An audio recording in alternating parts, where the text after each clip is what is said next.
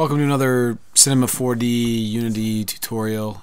This one's just kind of a little bit about both, mostly Cinema 4D, but starting to get more and more into talking about building virtual reality applications, either gamified or using 360 video and doing actual 360 video production.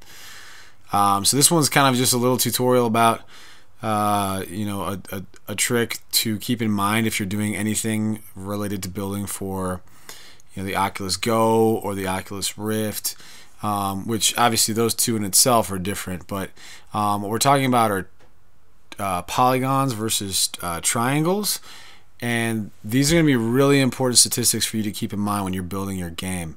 If you start going over well over 100,000 tries in every view in your virtual reality game, you're going to have a lot of issues. Your frame rate's going to drop. You're going to see a lot of motion blur and things like that creep in. So we're going to talk a little bit about it. So I'm just in Cinema 4D right now.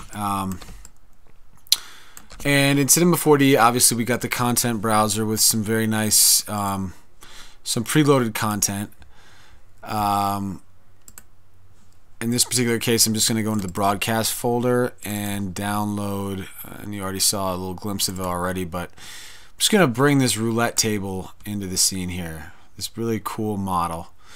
So let's say I'm designing some sort of a casino themed game or something like that, and yeah, why not use this? It's perfect, it's beautiful, it has everything you'd want, but there's one slight problem. If I go to my object and I get object information, I know that this has 233,000 polygons, which is not an overt deal breaker for the Rift, but for the Oculus Go, you're not going to want to use this, and I'll show you why. So here's 233,000 polygons.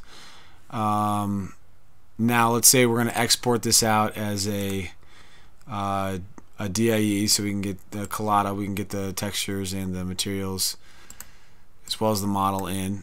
I've already done this, so let's go over to Unity,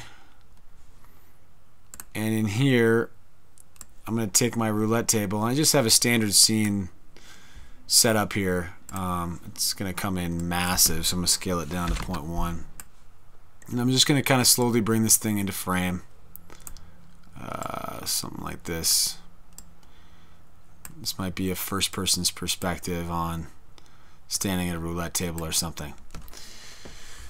So first I'm going to turn it back off again, and I have my two views in Unity stacked on top of each other, my game view on the bottom, and in my game view I'm just going to click the stats button. This is a very important thing for building your games. In it, you're going to get, instead of a polygon count you got in Cinema 4D, you're going to get a tries count, which right now 1.7K is nothing. That's mostly being generated by the background here, and just keeping everything smooth along the horizon. And I'm going to get a frame rate count, which is also very important, as well as getting some information about what's saved by batching. So let's bring this table back in. Let's see what happens. So I'm going to activate it, and I'm going to click down here in the game view. You'll notice what happened is I now have 6 million tries being calculated in this scenario, which already, if this is the only thing you build, you are well above the threshold for safely building a game for the Oculus Go and the Oculus Rift. So this is just a model that you simply cannot use in designing your games. While as cool as it is, and I don't even have the textures on it, as professional of a model as it is, you're going to need to go in and create a much more low poly model that does this, and it's possible. It's easy to do, but this particular model is way too complex. You can see my frame rate has dropped to 27 frames. I'm at 7.5 million tries.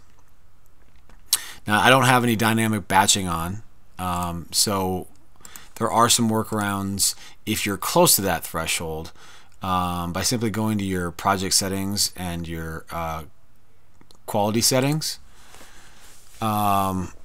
You can affect things by reducing your quality that you need for your model.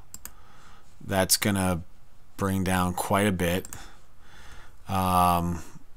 You can change the shadows, like you could disable shadows, and you'll notice I went down to 1.5 million tries. So I lost like 3.5 million tries just by doing that.